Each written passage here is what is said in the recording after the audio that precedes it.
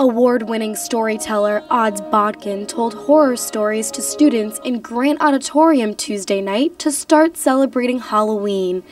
Bodkins plays various instruments during his stories, along with making realistic sound effects to heighten his listeners' imaginations.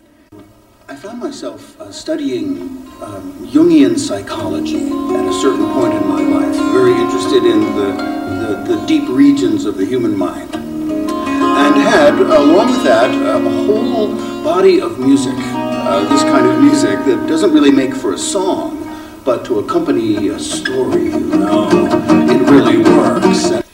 Bodkins says his goals are to tap into the imagination of his listeners. The goals, aesthetic goals, are to lift them completely out of their chairs imaginatively, so that they really are using their full five sensory imaginative gift while they're being entertained.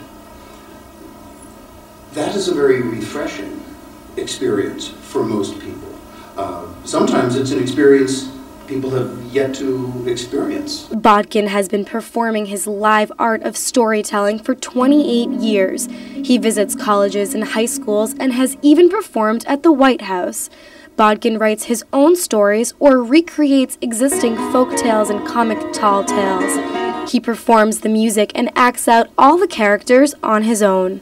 Bodkins combines his love for music with his talent for story writing to create a unique type of art. He says students who are choosing their career path should try their best at what they do. Work exceptionally hard at all times. Attempt to be imaginative as best you can in how you are exceptionally working.